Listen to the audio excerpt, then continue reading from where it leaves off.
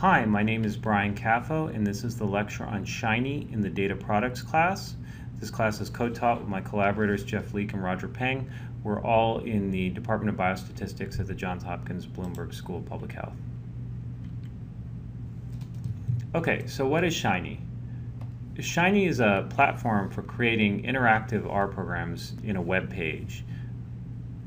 Let's give an example. So your boss comes in and you've created a prediction algorithm and they want you to put it up in a format so that lots of users can access it and they don't all have to come to you to get their predictions. They want to be able to point and click them, but you want to be able to do it quickly. You don't want to involve legitimate web development and these other things. So anyway, using Shiny, the time to create simple yet powerful web-based interactive data products in R is minimized. It lacks the flexibility of full-featured and complex solutions where you create a full web interface from scratch and call servers that you've designed. But on the other hand, the development cost is so small using a tool like Shiny. And anyway, Shiny is made by the fine folks at RStudio, which is a product that we really support and highlight in this series. So some mild prerequisites, and since I am not a web developer, maybe I'm not the best person to be teaching this class. I don't even play a web developer on TV, but let me give you my understanding of the prerequisites. So some mild prerequisites. So Shiny doesn't really require it, but with all web programming, you need to know a little bit of HTML. At the bare minimum, you have to know some HTML, and a little bit of CSS and JavaScript is certainly going to be helpful to be effective with Shiny. Just a little bit, not much. So if you haven't seen these things before, HTML gives the web page structure and sectioning as well as markup instruction. CSS is the style. And then JavaScript is basically most web pages that have interactivity. It's JavaScript that's giving you the interactivity. So certainly you wouldn't come to us as PhD statisticians to learn about web development. And there's so many tutorials online that you can get them from so many places. I would hesitate to even recommend one. The Shiny, the style it uses is the so-called Bootstrap style, which has no relation to the statistics Bootstrap, which, as far as I'm concerned, looks nice. And more importantly, I think whenever you develop a little Shiny app, to me it always seems to render nicely on mobile platforms kind of automatically, which is the benefit of using this sort of highly polished style guide and platform with Bootstrap. So look it up. I believe it's made by the folks at Twitter. So what else is out there? There's another product that I feel like we have to mention. If you really want a great solution and you know a lot of web programming, kind of client-server programming, then you can do your own solution in a variety of ways, and with some CGI script type thing. But that's way too in-depth for this class, focused on people who know R and know some statistics and want to deploy what they're developing quickly. There's also this great project called OpenCPU by a person named Jerome Ooms, it's a great product. It's I think probably more flexible than Shiny, but again it requires a much more kind of knowledge of web programming to really be able to implement. Not much, but more. I think, but it's a more flexible platform for doing these sorts of things. He even hosts an open CPU server, but then he also shows you how you can create your own.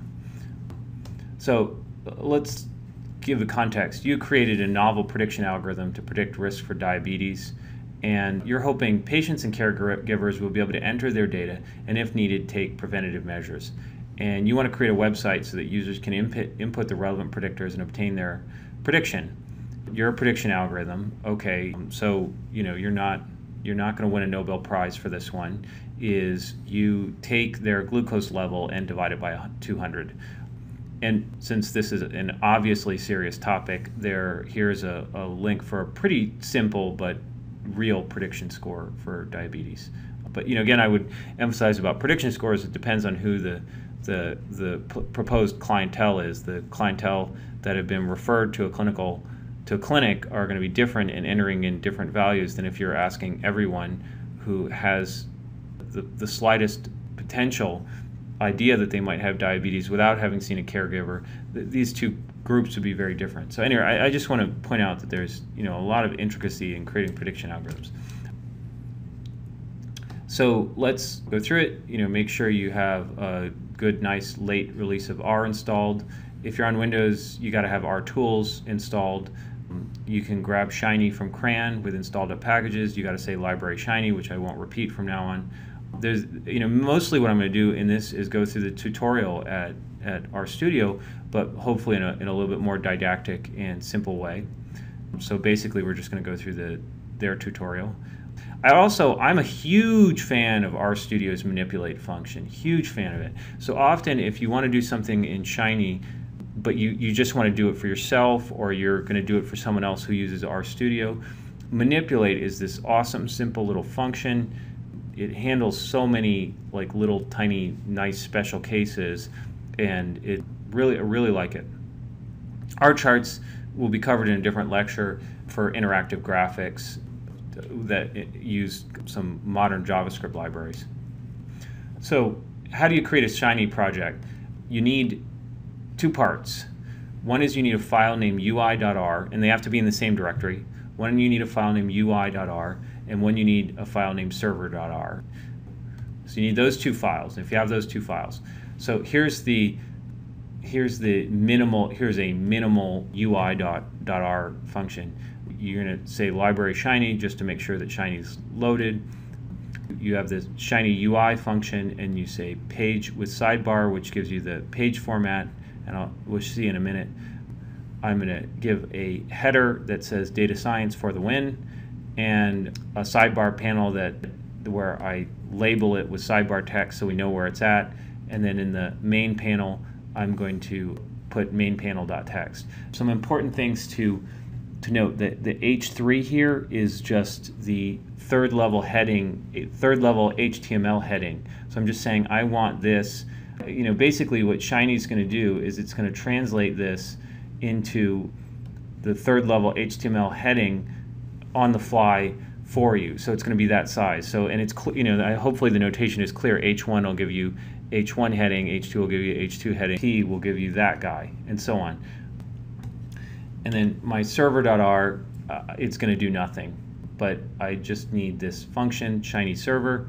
It takes input and output and returns, in this case, null. Okay?